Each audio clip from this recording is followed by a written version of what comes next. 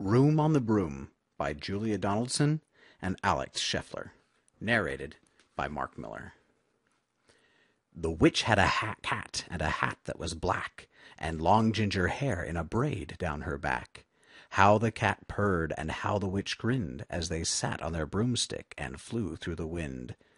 But how the witch wailed, and how the cat spat, when the wind blew so wildly it blew off the hat.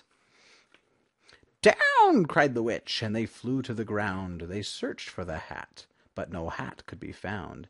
Then out of the bushes, on thundering paws, there bounded a dog with the hat in his jaws.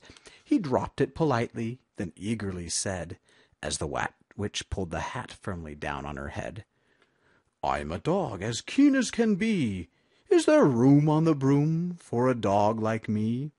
"Yes," cried the witch, and the dog clambered on. The witch tapped the broomstick, and whoosh! They were gone. Over the fields and the forest they flew. The dog wagged his tail, and the stormy wind blew. The witch laughed out loud and held on to her hat, but away blew the bow from her braid, just like that.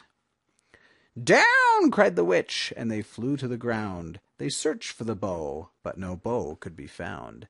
Then out from a tree, with an ear-splitting shriek, there flapped a green bird with a bow in her beak. It dropped it politely and bent her head low, then said, as the witch tied her braid in the bow, "I am a bird as green as can be. Is there room on the broom for a bird like me?" "Yes," cried the witch, and so the bird fluttered on. The witch tapped the broomstick, and whoosh! They were gone. Over the reeds and the rivers they flew. The bird shrieked with glee, and the stormy wind blew. They shot through the sky to the back of beyond. The witch clutched her bow, but let go of her wand. "Down!" cried the witch, and they flew to the ground. They searched for the wand, but no wand could be found.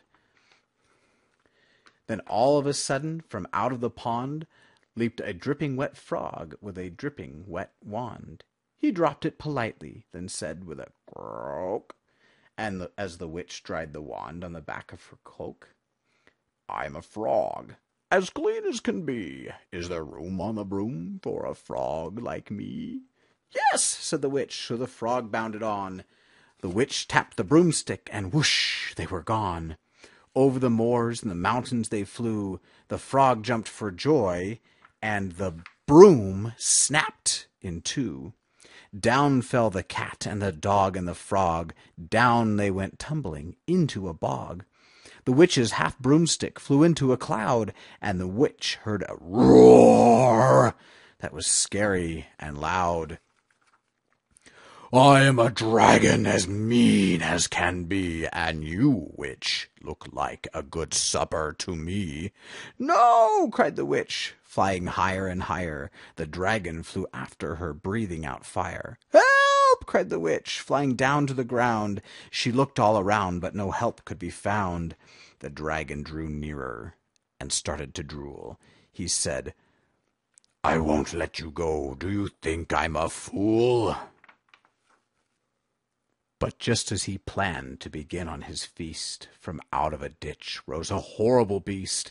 It was tall, dark, and sticky, and feathered and furred.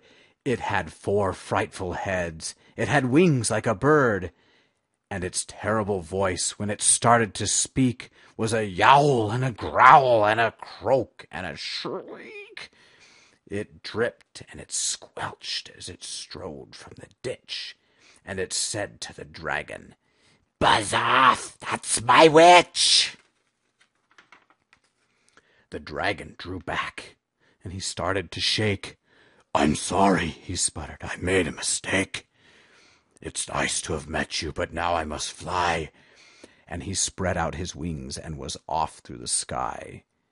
Then down flew the bird, and down jumped the frog. Down climbed the cat, and phew! said the dog. "And thank you, oh thank you," the grateful witch cried. "Without you I'd be in that dragon's inside." Then she filled up her cauldron and said with a grin, "Find something, everyone, throw something in." So the frog found a lily, the cat found a cone, the bird found a twig, and the dog found a bone. They threw them all in, and the witch stirred them well, and while she was stirring she muttered a spell. "Iggity, ziggity, zaggity, zoom!" Then out rose a truly magnificent broom, with seats for the witch and the cat and the dog, a nest for the bird and a pool for the frog. "Yes!" cried the witch, and they all clambered on. The witch tapped the broomstick, and whoosh, they were gone.